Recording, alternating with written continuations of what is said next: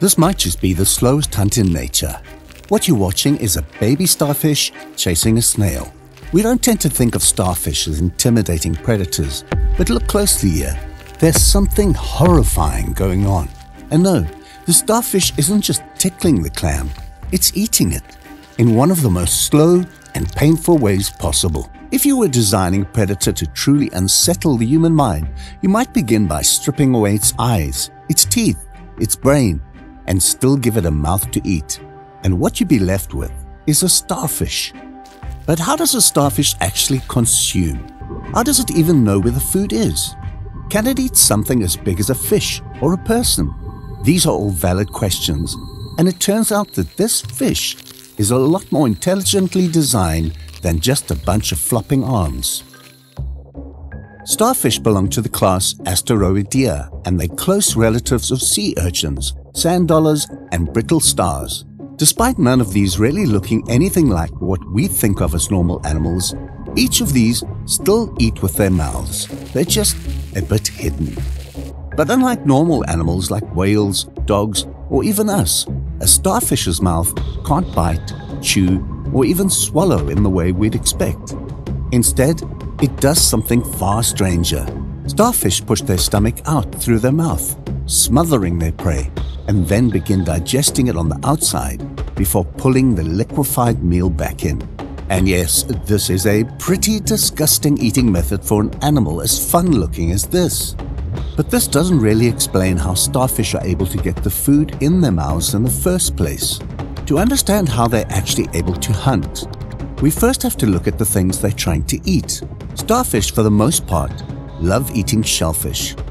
No, not this kind of shellfish, but more like oysters, clams, and mussels, and on rarer occasions snails or even sea cucumbers. Starfish don't exactly have the speed to keep up with anything else. Now, even though clams and mussels aren't exactly fast either, they're far from defenseless. They wear armor forged by evolution. Shells made of calcium carbonate, a material so strong it's been studied for advanced ceramics and engineering composites. These shells are living fortresses. The two halves are bound by powerful adductor muscles that pound for pound can clamp shut with a force greater than a crocodile's bite. Once sealed, they lock tighter than a steel trap, with edges so flush there's no gap for teeth, claws, or probing appendages to slip through. A crab might try brute force, cracking the shell with crushing pincers. A fish might attempt to smash it against a rock, but a fully closed clam or mussel can shrug off all of these. But somehow, these brainless, heartless creatures eat them as 80% of their main diet. And it doesn't break the shell, it doesn't shatter it, it just simply opens it. To see how a starfish is grabbing, you will have to crouch down a little and peek under a starfish's arms. You'll see rows upon rows of tiny pulsating tube feet, hundreds of them. Each one ends in a soft, rounded pad like a miniature plunger. They don't look threatening at all. In fact, they look like the kind of thing you might see in a toddler's toy. But the twist begins with their biology. These aren't powered by muscles. There are no biceps here, no flexing tendons, no heart pumping blood to fuel movement in a starfish. In fact, it runs on a water vascular system. It's a pressurized network of canals that pumps seawater through their bodies like a living hydraulic machine. These tube feet act like dozens of tiny hydraulic crowbars, each capable of pulling with a force several times the starfish's own weight. If one foot lets go, another sticks fast. They can cling to a rock while waves pound over them, crawl slowly across the seabed without tiring, and, most importantly, they can apply a steady, unrelenting pull to whatever they decided to eat. Now, if this was a Hollywood action sequence, you'd expect the starfish to lunge, tear, or smash. But no, what's coming next is slower and much more sinister. Once the starfish spots and catches a clam, it settles over it, draping its 5 arms in a slow, symmetrical embrace. Tube feet attached with soft, wet pops, sealing the connection. Then the pulling begins. But there is absolutely no yanking, no wrenching, and no stretching. The starfish just exerts a steady, patient pull with those hydraulic arms. A clam's adductor muscles are built for a quick, defensive snap. Slam the door, keep it shut. Against a sudden attack, they're nearly unbeatable. But that's the problem with a quick defense muscle. It's not designed for a war of attrition. So the starfish waits. Hours tick by, sometimes an entire day. The clam burns through precious stores of energy to keep those shells shut, each second draining its reserves. And the starfish, it doesn't even break a sweat. Well, because it doesn't even have sweat glands. After all, its way of prying open with hydraulics doesn't let it tire like our muscles do. To visualize the aggressiveness and steadiness of the pull, a professor gave a clam to a sunflower star. Look how much he struggled to get the clam back. This is how strong the pull is. In real life too, the clam's muscles falter under the constant pressure, but the shells don't swing wide open. They just part by a fraction, maybe a millimeter, but that's all the starfish needs. But here's where the eating process takes a turn. The starfish doesn't shove its head in because it doesn't have a head. It doesn't bite because it doesn't have teeth either. Instead, it plays its trump card. You see this yellowish, squishy substance coming out of the starfish moving towards the shell? That's its stomach. Yes, its stomach is literally coming out of its body to directly consume the clam. The starfish has two of them, but the first, the cardiac stomach, is the real showstopper. It's not fixed in place like yours or mine. It's detachable, extendable, and capable of being pushed right out through its mouth. So picture this. The starfish feels that minuscule crack in the shell. It pushes the cardiac stomach out, sliding it through the gap like a thief threading an arm through a window. Once inside, the stomach unfolds over the soft, unprotected flesh of the clam. Then comes the chemistry. Digestive enzymes flood out, breaking down the clam's tissues into a thick, nutrient-rich soup. The clam is, quite literally, being dissolved alive, outside the predator's body. When the feast is complete, the starfish pulls the cardiac stomach back in, now sloshing with partially digested slurry.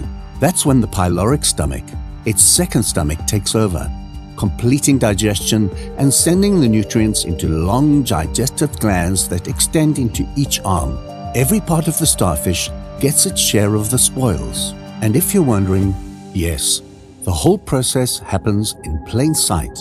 The eating is not hidden away inside. If you ever see a starfish hunched over a shell, you're watching an external stomach doing its slow, silent work. It's not just that the starfish has a weird set of tools. It's how those tools exploit the weaknesses of the prey. Clams and mussels evolved shells to block sudden attacks. They evolved muscles that could clamp down like a vice for short bursts. But evolution created a predator that can pull for 20 hours without stopping, being almost the perfect counter. Where a crab fails because it needs to eat now, a starfish wins because it can wait forever. Where a fish fails because it can't get past the armor, a starfish bypasses it entirely, slipping in a stomach instead of a jaw. It's almost unfair, like winning a bank vault not with explosives, but by leaning on the door until the hinges give way.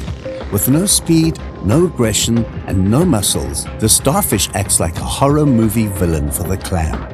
You can close the door, but it will just stand there, hand on the knob, forever.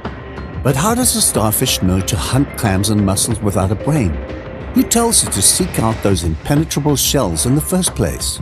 It stems back to the starfish feet. Every starfish arm ends in a tiny eye. Not the kind that sees crisp detail, but a simple, light-sensing spot that can detect shadows and contrast. These eyes help the starfish stay orientated, guiding it towards dark, reef-like environments where prey might be hiding. But this isn't actually the main way they hunt. The tips of these feet are wired with sensory cells that can feel touch, detect temperature, and even taste chemicals drifting in the water. That means a starfish doesn't need eyes to find dinner.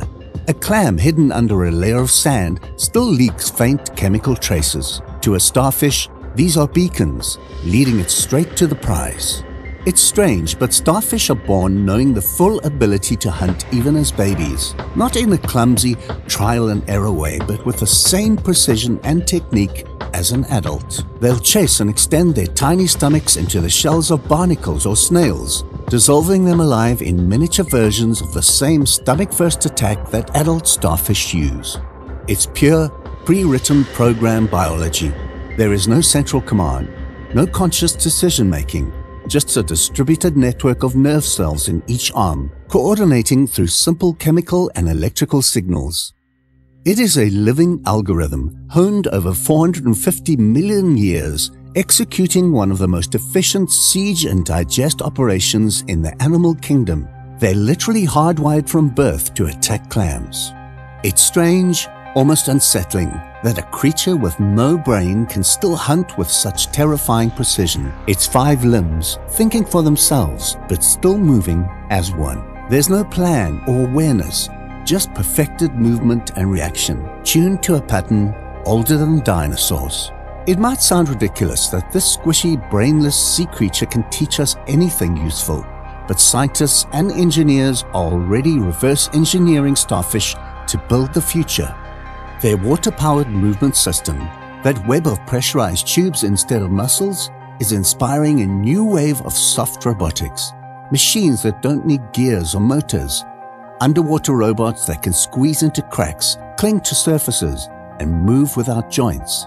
It's like nature figured out hydraulics millions of years before humans ever did. Those tube feet, with their perfect grip and flexibility, are being copied for robotic grippers that work in fragile environments, like deep-sea exploration or even inside the human body during surgery. In the fast world of sharks, dolphins and squid, starfish seem almost laughable. But in the slow-motion ecosystems of tide pools and coral reef, speed doesn't matter. Patience does. And in that game, starfish dominate. They creep like silent invaders, undetectable until it's too late. If you're small and slow and able to be dissolved, you're not getting away. If you enjoyed this one, check out this one about how many starfish you can create if you chop one up.